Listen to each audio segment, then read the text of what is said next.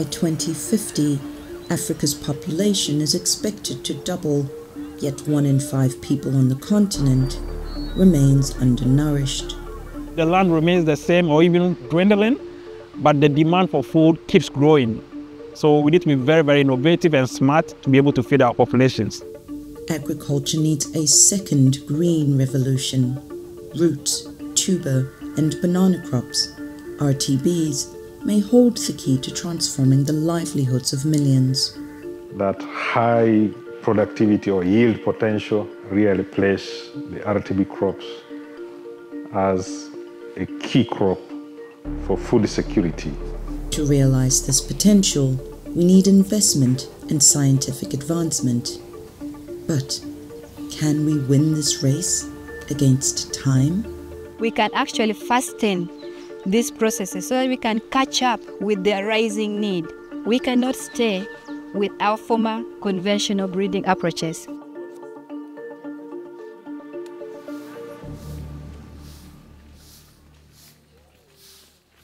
In many ways, the future of food production lies in the hands of women like Chantale Vumilia.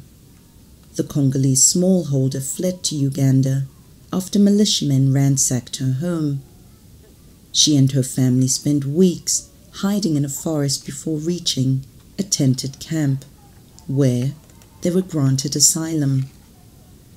Despite the trauma, they were among the fortunate ones.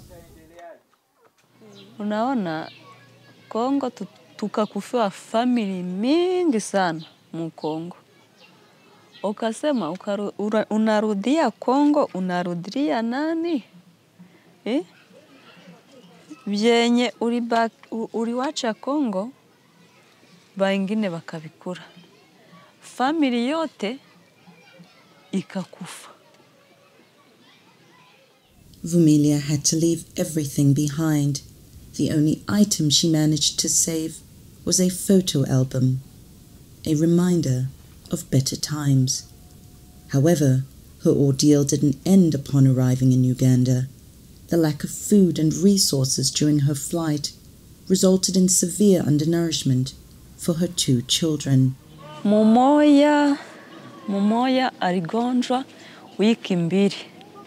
Nampeleka kwa hospitali, wakaniambia ngo hakuna ugonjwa. Hamtunza kwa makliniki,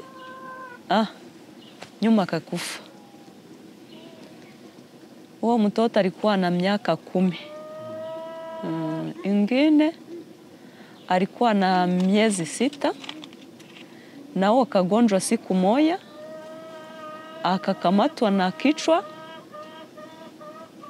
kumubeba kwa hospitali, akakufa.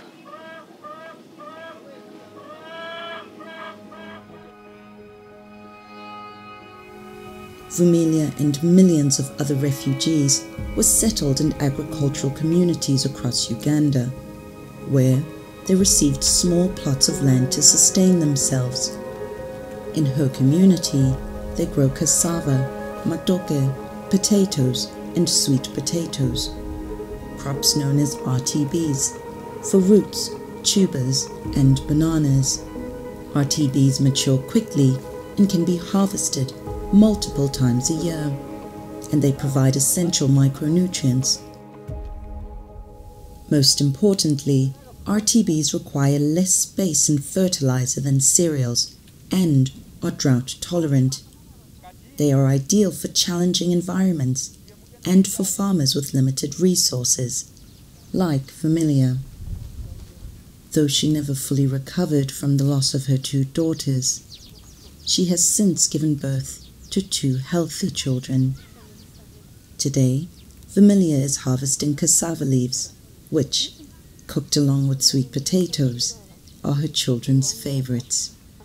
Emyaka mukaga tugihika hano obuzima bwa kuno bwabanza kudutonda.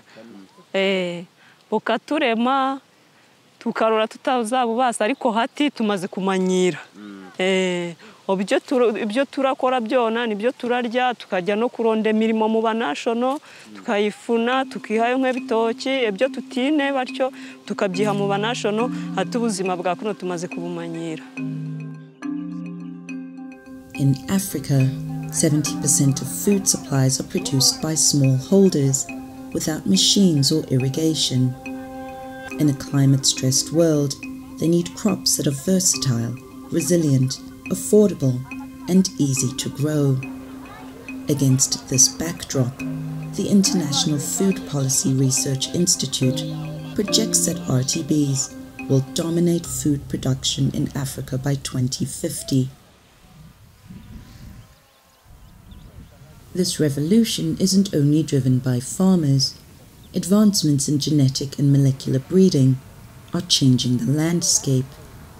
Winifred Akech from the International Potato Center, or SIP, is checking for pest infestation of a new test sequence of sweet potato varieties.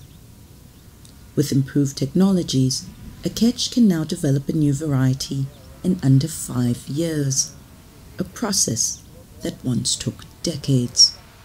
One of the key traits that we are breeding for is resistance. The disease pressure in East Africa, but especially in Uganda, is way too high. So most times we get varieties that have been bred and released and it's resistant, but when they come to Uganda, they break down.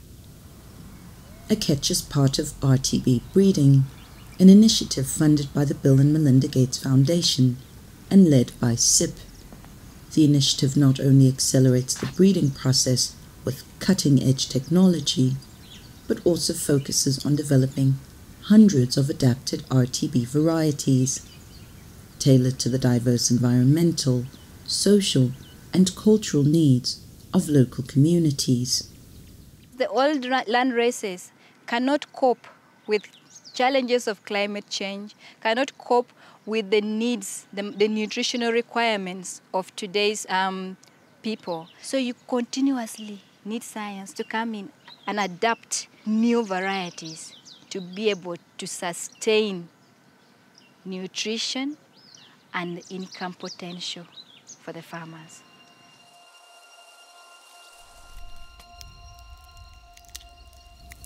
For too long, communities in Africa have depended heavily on cereals, which are poor in nutrients, land-consuming, and vulnerable to drought. As rapid urbanization puts pressure on food systems and land, it's crucial to diversify crops. Titus Alakai, a leading plant health expert, sees this as an opportunity. The RTB crops have not traditionally received as much attention.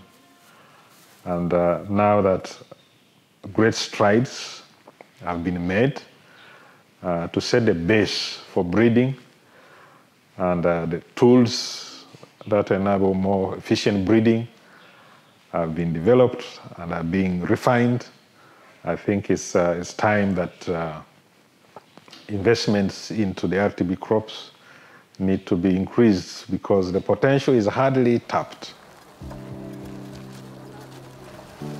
Back in Chegedwa, Vumilia takes her harvest to the nearest market.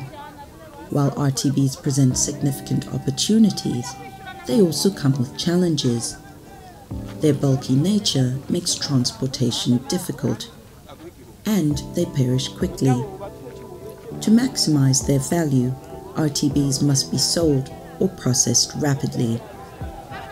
Even so, the sweet potatoes already make a difference for Vumilia. Mina kamata kidogo nitie mu saving. Ingine zinabakia niuze mafugo ya kunyumba.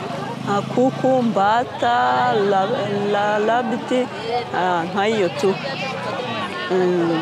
Mbone ka ingine ka kidogo karibakia niuze chumvi.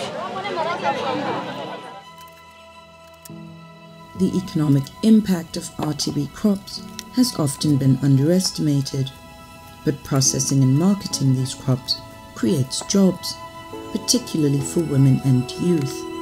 SIP estimates that RTB investments could boost the economy in sub-Saharan Africa by 3% annually. Yet, Vumilia has her very own reasons for growing RTBs. Kuvipenda ni chakula ya watoto. Kukua chakula ya watoto, unaona ulikuwa na viazi. Hakuna kusema iko na njara kunyumba. Unavipiga, ingine unavichoma, unajeuza tu kubikula.